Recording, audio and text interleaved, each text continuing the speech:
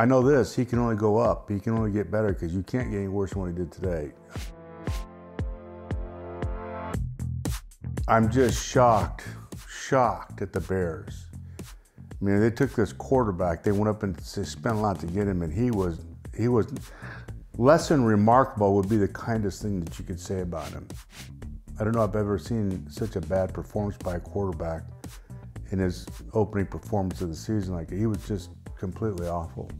He really deflated the football team with his performance. They just, when you get a quarterback, they can't do anything at all. And defensively, you shut them out basically for a half. You kind of lose hope. Right now they're a team without hope.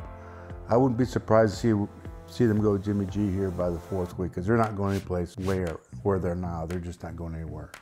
That second half of offensive football was really difficult to watch. Fields they're a really good coaching staff at the Bears. They're very disciplined, but they're just not very good. They just don't have a lot of talent there. Offensive line is not very good. They did some good things on defense, but the talent base for that football team is not very good. And Fields is going to have to shoulder it, and he did a good job of that, particularly in the second half. But ultimately, when you look at them compared to Detroit today, when you watch the two teams play, it just seems like Detroit's made a huge leap, and the Bears are still going to kind of muddle around. That game was a hard game to watch. I want their eyeballs. Yeah, I've never seen anything about this kid that was encouraging at all. He really has to plan himself to make a good throw. He's not a quick decision guy. Everybody's shot in the rear about him being a mobile guy making plays with his feet. He looked like a fullback stumbling around trying to run the ball to me.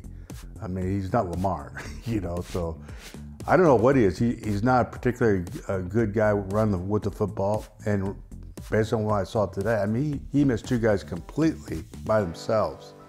I know it was in the rain, but quarterbacks do that. You make those throws. I know this, he can only go up. He can only get better because you can't get any worse than what he did today.